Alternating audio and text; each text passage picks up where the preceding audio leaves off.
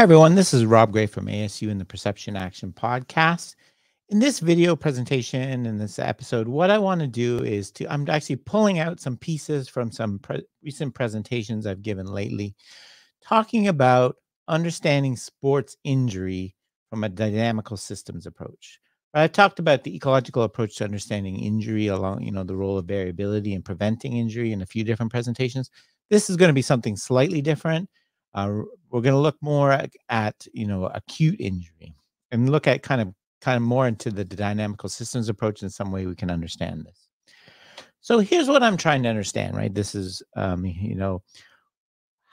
can we explain, anyone who is a baseball fan will know that in recent weeks we've had a mass rash of elbow injuries in pitchers again. Pitchers that have had to shut down for the whole season and go through Tommy John surgery. Right, here's the question I'm interested in.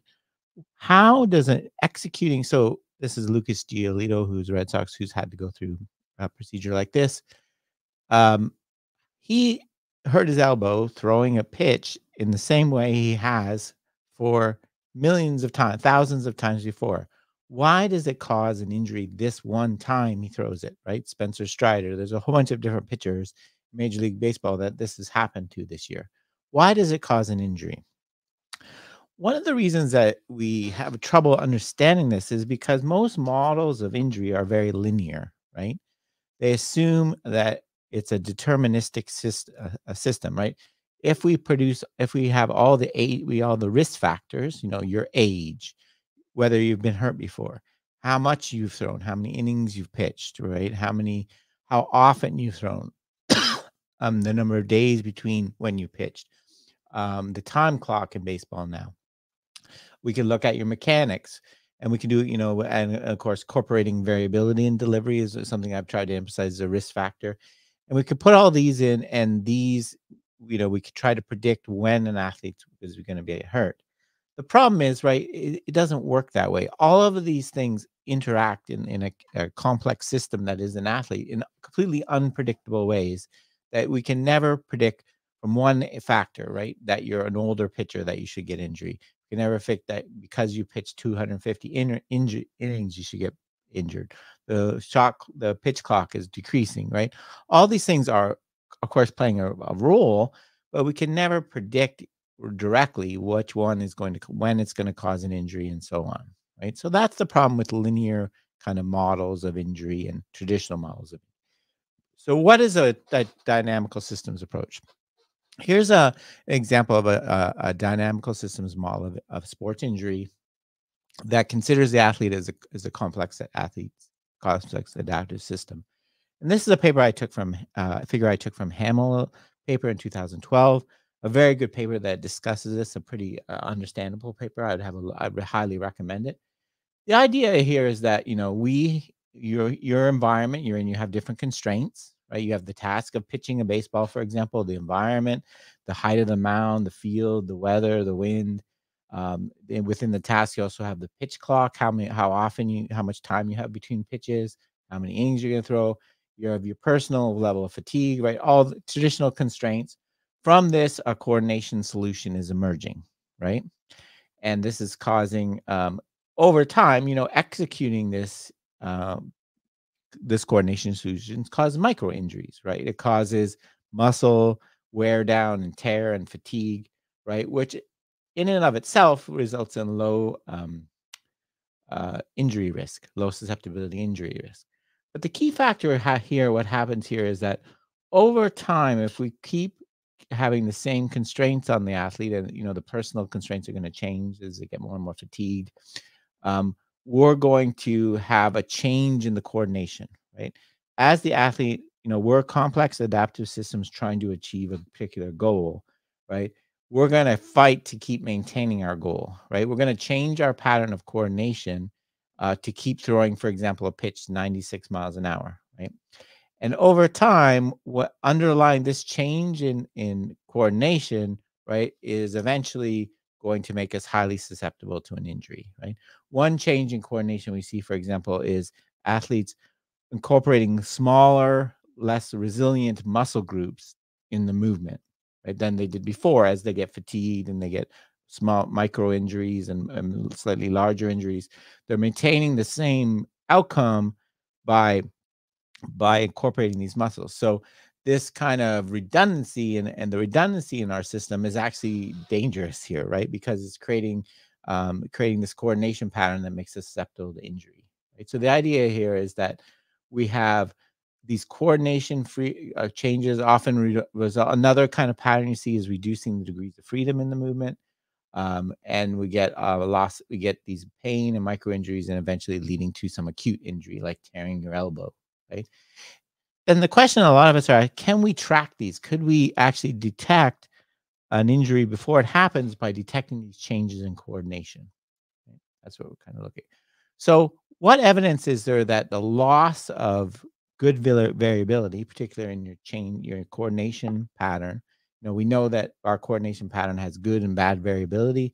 What we want to develop in practice is good variability, right? The ability to maintain our goal using different movement solutions, right? Repetition without repetition, essentially. Complexity is a dynamical systems concept, essentially capturing the same thing. It's a measure of coordination, right? Are these a change? Is there evidence to suggest that these changes in these are precursor to injury, right? So the first of all, I want to look at the idea of a motor synergy, right? I've talked about this lots on the podcast before. Motor synergy is your muscle groups or degrees of freedom working together to compensate for each other to maintain the task goal, right? So they're beneficial in terms of performance. I've said this many times now. They're also beneficial in terms of injury prevention, right? Here's a figure I really like, right? One of the ways you could think of performing repetition, correct technique, repetition through repetition, right? Repeatability, achieving the same outcome by using the same movement. It's like wearing a pair of high heel shoes, right? You're putting all these extreme forces in one small little area, the one solution that over time is going to wear out. Versus using repetition without repetition, having multiple ways to move to change the same goal, variability, you're distributing the forces over time, right? So that's one of the basic ideas. Motor synergy, just to remind you how we measure it. Like imagine this is how I like to illustrate. Imagine you have a task where you're pushing down on a force plate and you want to have the total output of your two hands to be 10 newtons, right? This creates a manifold of potential solutions. This is why we use the term manifold in uncontrolled manifold analysis, right? We could achieve 10 total of 10 by pushing really hard with one hand and not at all with the other, or vice versa, or using equal force in either hand or combinations. So this creates a manifold of potential solutions. Uncontrolled manifold analysis is essentially having the person repeat that task over and over and over again, and taking all the total variability in the force in each hand and separating it into good and bad components, right? So a good, which probably should be called potentially good component, is any variability that stays along the manifold, right? So if a one trial I have 5 newtons in each hand and then I go to 7 in one and 3 in the other, I'm still maintaining my goal. That's good variability. That's movement along this manifold of possible solutions. We call it good because it gives you the ability to adapt to the conditions and tap to changes and constraints, right? For example, one hand getting tired. Bad variability is variability that's orthogonal, so it's often called ORD, anything that takes you off the manifold. So if I go from 5 and 5 to 6 and 6, and 6 newtons in each hand, that's not good variation, right? Now I haven't achieved my goal. I put too much force in, right? So in uncontrolled manifold wildness, we can separate these two, and essentially we can get a measure called the index of synergy, which is essentially the ratio of good to bad, the difference between good and bad variability divided by the total variability. So it's essentially a measure of Bernstein's repetition without repetition, how well you can adapt your movement solution to repeat the outcome, right? A high index of a synergy means you're very good at that. Or you have a large amount of good variability relative to bad variability. Okay. So that's this measure. It's a measure of a motor synergy. If we look at this index of synergy, and there's lots of different ways to measure it, we can see that it is sensitive to these kind of changes we want. Like, right, I talked about injury, with increasing fatigue, this change in coordination. This is a study by Thomas all on baseball pitchers. looking at muscle synergy in the shoulder. This was using EMG, not uncontrolled manifold. But what they found was that over time with fatigue, you get changes in the muscle synergy, right? Changes with fatigue, more compensation from smaller, weaker supporting muscles as the pitcher gets fatigued. So again, a change in the pattern of coordination, which is maintaining the goal, but is potentially leaving them susceptible to injury, right? This is my work on hitting, right? Showing that you also get these adaptations and the synergies with training, right? This was the synergy I looked at was between the forward and backward weight shift when you hit a ball, right? The black dots are before training. The pink, the black, the solid line, the pink area is the manifold, right? Before training, you have lots of variability, most of it taking you off the manifold. After training, you have mostly good variability. So we seem to get adaptations in these synergies with both fatigue, with there's also showing just through experience we get, and also through specific training interventions, right? Here's an example showing another study by Wambold and all, looking at again the muscle synergy in pitcher shoulders, showing that the adaptations you get in the muscle synergy with over time with practicing pitching are different in their arm they pitch with than their other non-dominant arm, right? Which you'd expect, right? You're getting these functional adaptations. There's an increase in good variability over time. Okay. This is so I've done one kind of case. I've done a few case studies of this looking at baseball pitchers, right? So this is an example I did with a college pitcher. What we did was we looked at the index of synergy over time across sessions with couple different other measures, like a performance outcome measure, their fastball velocity, and their rate of previous exertion. What we found was kind of the pattern I was looking for. The index of synergy started to decrease, suggesting changing the pattern of coordination, less good variability, well before we saw a reduction in the fastball velocity, right? So that's the idea here. In a dynamical system, you're going to get this overall change in coordination, the change in complexity of the system, well before you see it in the actual performance outcomes, right? Because the system is a complex adaptive system that's adapting to maintain the performance outcome in a potentially unhealthy way, and before there's conscious awareness of this in terms of perceived exertion. Those ratings of perceived exertion didn't change until well after the index of synergy changed, right? We also see this in a lot of other studies, right? This is, there's lots of work on running, for example. This is Lipsick and colleagues from 2002.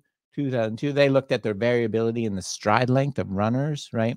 And what you see is a decrease in this variability before you get a report of knee pain, right? Well before. So you can see the coordination changes before you get the actual performance and pain changes. Say this is another measure in Hamilton present the variability in the running stride, the stance and the swing leg.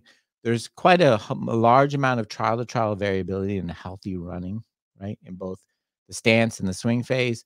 With PFP, patellar femoral pain, runner's knee, you get a decrease in this variability. Yeah, I talked about this in my book, right? Variability is healthy, right? Variability is healthy. Here, and it's a this decrease in variability, this change in the coordination pattern happens before, get this.